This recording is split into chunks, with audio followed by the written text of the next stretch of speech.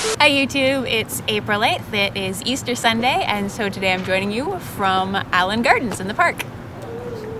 That's what this place is called? Yes. Oh, okay. I didn't know that. No, I didn't know that.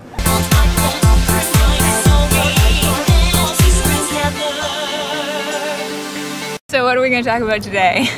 Oh yeah, we had the question, how do you choose your costumes? When I decide to do a costume, it's usually because I really enjoy the source material, whether that's like the video game or the TV show or movie or whatever it is. And from there I will choose my favorite character or a design I really like or a character who actually resembles me. So when I do the costume, I will look much more the part.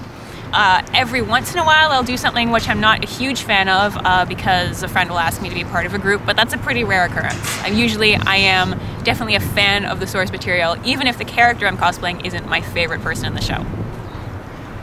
Or game. Or whatever. So this is me in the park. That's your tidbit for the day, how I choose my costume. And I gotta get back to working on my Katamari cousin for the next weekend. It's not going well because my sewing machine is not working with my fabric. I think I'm gonna have to take it into the shop because this machine is just not working. It's killing me.